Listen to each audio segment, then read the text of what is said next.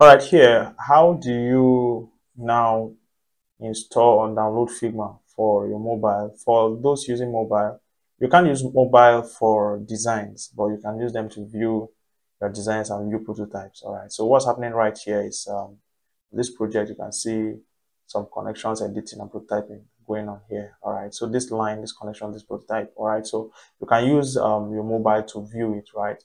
Or you can use mobile to create. Okay, so how do you get the application? Just go to the address and .com, just add slash, put slash downloads. So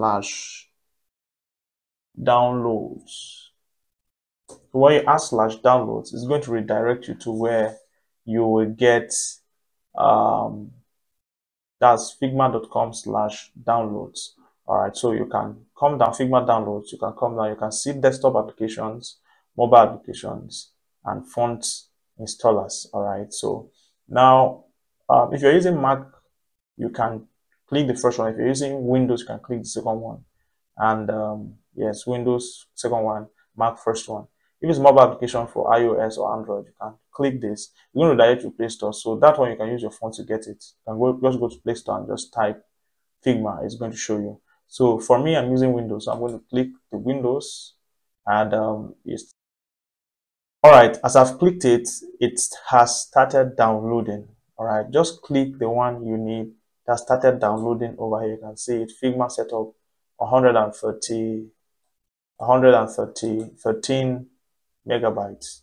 All right, that started downloading. So I have Figma already, but I'm still going to wait for it to download. You can see that it's Figma setup 2 because I have one already installed.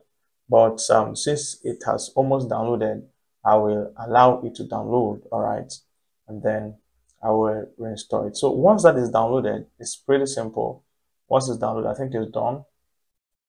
All right, it's done. So I'm going to click this folder icon to open in folder. So it's going to open downloads for me, and then you're going to see it right here. Okay, so what I'm going to do is I'm going to you can right click and run as an administrator, or just open directly. So I'm going to open this. Okay, I'm going to open it, and then you're going to see the setup for me. I've already set my own up. So if you haven't set it up before, you might see a different interface. All right, you can see that mine has opened. All right, so from here too, you can create accounts if you don't have anyone. But since I've shown you how to create your account, you can now click login with browser. So once you click login with browser,